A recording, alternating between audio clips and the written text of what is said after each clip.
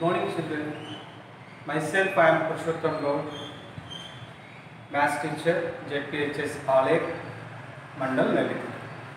Children, real numbers is the topic for this session. Actually, what are real numbers? What are different numbers which we discussed already in our previous classes? We are going to recall these numbers. Okay children, natural numbers. Countable numbers are called natural numbers and it denotes by n. Natural number n is equal to 1, 2, 3, so and so. Note, the smallest natural number is 1 and the largest number cannot be determined. Next, whole numbers.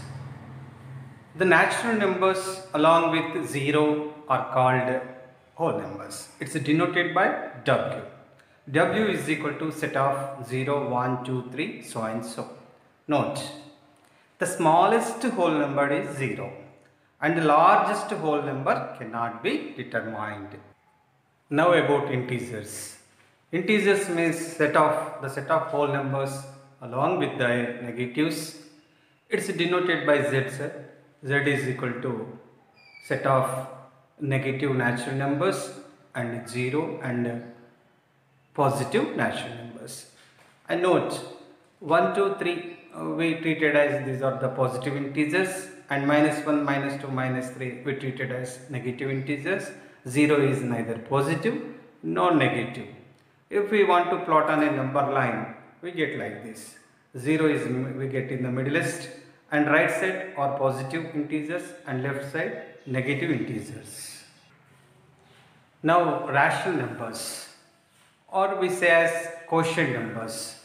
A number which can be expressed in the form of P by Q, where P and Q are integers and Q not equal to 0 is called rational numbers. It is denoted by Q.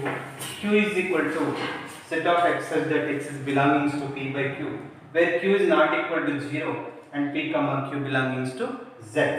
Children, today now we have to discuss about which are rational numbers, which are not rational numbers. Already we know the definition about rational numbers. What is that?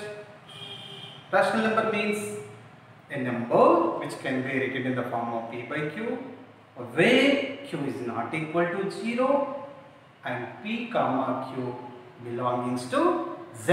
Z means integers. Suppose I am taking a number, just I am selecting a number from natural numbers, example 2. 2 I am writing as like a 2 by 1. What happened? It is in the form of P by Q. P by Q means numerator by denominator. Okay. Next, what about denominator? 1. Means here there is no 0. Means Q is not equal to 0. And this P and Q means this 2 and 1 are belonging to integers. So that every natural number is a rational number. Clear? Next, go for whole numbers. In the whole numbers, you select one number from whole number, group of whole numbers. Example, I took 0. At 0 we can write as 0 by 1. 0 we can write as 0 by 1. What happens then? It is also in the form of P by Q. It also in the form of P by Q. Here also Q means denominator. Denominator is not equal to 0. And also 0 and 1 are belonging to integers. So that every whole number is a rational number.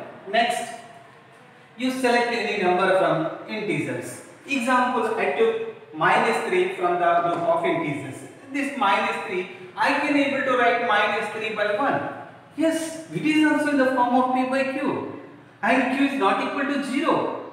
And both are present in group of integers. That's why every integer is a rational number. And one more, terminating decimals. That terminating decimals, example 0.3 is there. I took this 0.3, we can write as 0.3 as 3 by 10. Sorry, yes, 3 by 10. And 2.32. Simply I selected 2.32, 232 by 100. We can write as like this. It is also in the form of P by Q. And 100 is not equal to 0. That's why every terminating decimal is a rational number. Here non-terminating recurring decimal. Example 0.3 bar is there. What is the meaning of 0.3? We can write as 0.3 power as 0.333. It is non-terminating recurring decimal. This non-terminating recurring decimal we can write as it is 3 by 9. So, and 2.32 bar, that means 2.3232 so and so. This also we can write as 230 by 99. Means every non-terminating recurring decimal is also we can write as P by Q form. So that natural numbers, whole numbers, integers, terminating decimals, non-terminating recurring decimals, these all be treated as rational numbers. Now see children, here I am writing as 4 by 0. Is it rational number? Can you say? It is in the form of P by Q. Yes. But at the place of Q is equal to 0. At the place of Q is equal to 0. That's why it is not a rational number. Next example, root 2 by 1. Is it rational number? It is in the form of P by Q. Yes, clear. Q also not equal to 0. But it is not satisfies one condition. That is, this root 2 is not there in the group of integers. That's why it is also not a rational number. Example, root 2 by root 3. Is it rational number? No, it is also not a rational number because it is also P by Q form. But here also Q is not equal to 0. But these two numbers are not present in group of integers. And one more children. Example, root 4 by 2. Is it rational number? Yes, it is rational number because root 4 we can write as 2. 2 by 2 means 1. It is rational number because it is in the form of P by Q, where Q is not equal to 0 and both P and Q are belonging to Z. Have you understood clearly children? Like this you can identify whether it is rational number or not. Can you understand for all? Good children, thank you. Irrational numbers. A number which cannot be written in the form of P by Q or P comma Q not belonging to Z or Q is not equal to 0. Means a number which cannot be written in the form of P by Q. Example, note a number which is in the form of non-terminating and non-repeating decimal is called an irrational number. Example, root 2 value. What is the root 2 value? 1.414213562. Is it a repeating? No, it is not non-repeating. And root 3 value also 1.7320508075. There is no pattern. There is no pattern to repeating.